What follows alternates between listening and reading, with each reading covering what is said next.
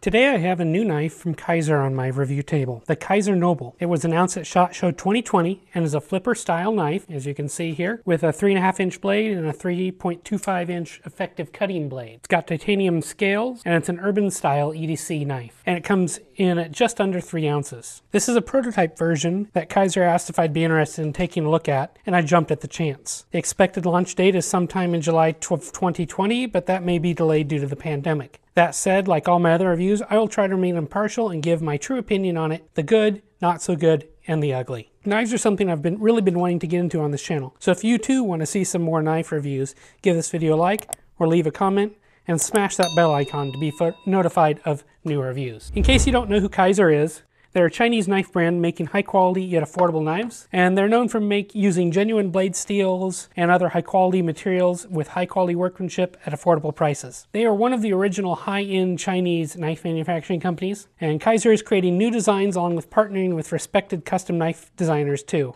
The designer of this knife is Sebastian Irawan, and if you follow him on social media on Instagram like I do, this knife is very much in his style. He's worked with Kizer in the past on a few other designs like the Raja and Kobold for new this year. And these speed holes here not only achieve a reduction in overall weight, but as you can tell, they're part of the overall design. They kind of give your fingers a place to sit, as you can see here. As I mentioned before, the Noble is a flipper design. It has a very small flipper tab with some jimping at the end here that you can see. Despite its small size, it flips relatively well with a light style type flick. The small tab also helps comfort in the pocket as there's not as much there to bother you and peck at your fingers. And I like that Kizer has chosen to keep their labeling simple, and the blade steel is labeled here on the end S35VN. Some official stats from Kizer. Overall length came in at 7.875 inches, blade length at 3.5 inches, cutting length at 3.25 inches, blade width is 3/4 of an inch, blade thickness is 0.13 inches, and the steel is S35VN. And the MSRP is expected to be around the $155 mark. Couple comparisons here. Here's a ZT0460. Here is a Spyderco Delica and a Benchmade 940. So you can see here it's pretty close in size to that Benchmade 940. It's bigger than the Delica. Overall, I like this size of knife. The 940 is one of my absolute favorites, and the Kizer Noble is right in there, similar size. Here is the packaging, and this might be the downfall of my black background here, because the packaging is also black and matte. After you take the cover off, you've got a bifold box here, and inside you get the paperwork here and a cleaning cloth. So here is the warranty and safety information. It's a knife. It's sharp, you know, be careful. You've also got a Kizer cleaning cloth here, which is kind of nice. Once inside that, you get this nice nylon pouch with a Kizer patch. Mine isn't 100% square, but not a huge thing. Inside, it's got a little Kizer label as well. It's Velcro, and it's soft felt, and then the knife just sits in here. This knife is fairly ambidextrous. I had no issues flipping it and closing it, which is easy to do with my left hand. Pops open, and I can close it with my left thumb and my right hand. Again, no issue. And I can close it up, no problem. The one caveat for me here is I'm pretty ambidextrous, so it may not quite be as easy for you. So the good here, this knife is made from grade 5 TC4 titanium and it's very smooth. You can see it's a little bit of a fingerprint magnet. I've wiped this knife down quite a bit here, but as I keep touching it, it picks up some kind of marks from the moisture from my hands. Not really a concern. It's a very tumbled finish. All the edges here are nicely chamfered, as they should be. No complaints there. Inside, the scales have been milled, and this is hard to see, really impossible to see on camera, but that's a nice way to reduce weight, and I really like that. The lock bar here has a steel insert, and you can see lockup is pretty good. Since it's got that steel lock bar, there's no stick between the titanium and the blade steel. If you'd like to see a takedown and cleaning video, let me know in the comments below. The blade is running on ceramic bearings, and the blade itself is made from domestic US Crucible Industries CPM S35VN. And that is marked down here just on the bottom of the flipper. Kind of hard to see on camera there. CPM S35VN is widely regarded as a fantastic price to performance steel for EDC uses. And it's got a nice stonewash finish on here that you can see. And I like that because it helps hide any scratches it picks up during use. I have this steel on a few other knives and I've been happy with its edge retention and relative ease of sharpening. The blade's grind is a great slicer with its full flat grind style that transitions there to a mild Tonto. Personally, I'm not a huge Tonto fan, but this one is mild, and I found it to be quite useful, especially when opening packages where I don't want to dip that tip too far into the contents. The blade spine here is rounded a bit. It's not 100% round, but it's not square either. So this doesn't make a good scraper. You may have a little bit of a problem with your guided angle sharpening system, but I don't think that's too large of an issue here. Where the Tonto meets the belly of the blade, I can see that the grinds aren't 100% even, but this is really nitpicking between sides. They're really close. This side's just a little bit shallower than the front side here. Overall, it's a good blade and one that shouldn't be too hard to sharpen at home if you're comfortable with multi-angle sharpens. A few notes about the construction here. This is using T6 torque screws on the scales to hold them together and on the clip. And these are relatively short screws, and I had no issues taking them apart with my Wera Boker driver here. And in doing so, they do have just a little bit of blue Loctite on them. This must be relatively weak Loctite because it really didn't stick too much, just enough to keep the edges of the screws from backing out. The pivot here is using T8. Blade centering is perfect from the factory, as you can see here to my eyes.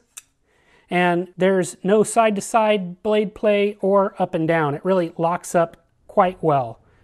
Probably one of the best locking up knives I have from the factory. Kizer's warranty is a limited lifetime warranty against parts and defects. They usually will ship replacement parts to consumers at low or no cost for those that want to do their own repairs if something comes up. Depending on who you buy from too, retailers can also help with repairs if needed. Shipping it back to Kizer in China is an option too if you want to, but that adds some significant time and cost. If you're doing your own night maintenance, I don't see that being a huge problem. The not so good here. Deployment here is quite good and smooth and easy. As you can see here, it fires right out of my hands, no problem. But that all depends on where your fingers land. I like to use these speed holes and then the edges chamfered around them to kind of let me know where I put my fingers. But the real side, when deploying it from the right side, is where your fingers land.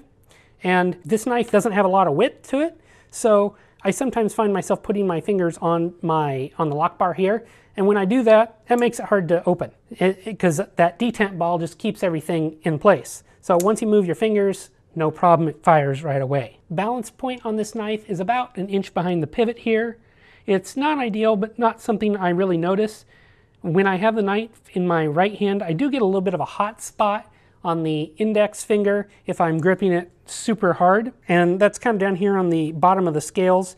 They're thinner, they're nicely chamfered, but it just creates a little bit of a hot spot for me. It's not really a big deal. The ugly. I like deep carry pocket clips. You can see I've got one here on my 940, and I have them on pretty much all the knives and flashlights that I regularly carry on a regular basis. If I don't have one on, I find I just don't end up carrying it as much. I like to conceal my EDC, and I find it's more comfortable when I bury it deeper in my pocket too. This brings me to the clip on the Noble. It's deep carry, and personally I like the design, but at least on this prototype it feels kind of thin and flimsy and doesn't make great contact with the scales here, and this is hard to show on video. My stills do a little bit better job of that. It also sounds a little bit flimsy, and I'll bring it up to my microphone and show you.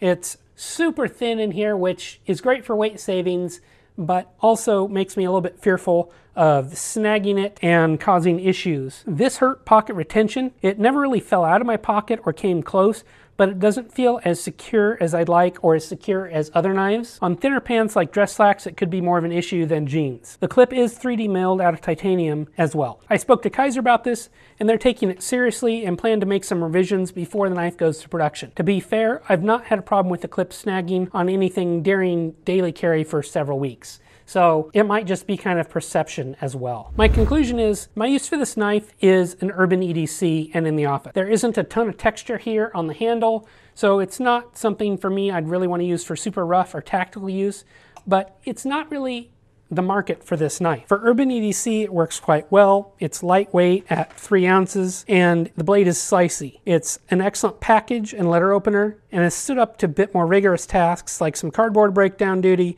and thick plastic straps with ease. Despite the smaller flipper tab, this knife opens quite well as long as you have your fingers off the lock bar. Personally, I like the overall look of this knife. It's going to be one of those designs that you either love or hate because of that. The speed holes for me do it. and it's kind of a little bit more of a second factor cool. Overall, I'm a fan of the Kizer Noble. It ticks my boxes for an urban EDC knife with good materials, good value, and an interesting functional design. Kizer said they expect the production version of this knife to ship out to retailers in July 2020, but production and shipping are difficult right now and subject to change. MSRP is expected around the $155 mark according to Kizer. Some of the well-known knife retailers like Blade HQ have it already listed and have an email notification that you can sign up for so you're notified when it comes into stock. If you're interested, if you like what you've seen here, go check it out. As always guys, thanks for sticking around to the end of this review. I hope you appreciated a knife review. It's something, like I said, I hope to get more of on the channel here soon. Make sure you're subscribed, share, and like, and I hope you're staying safe. Thanks for watching.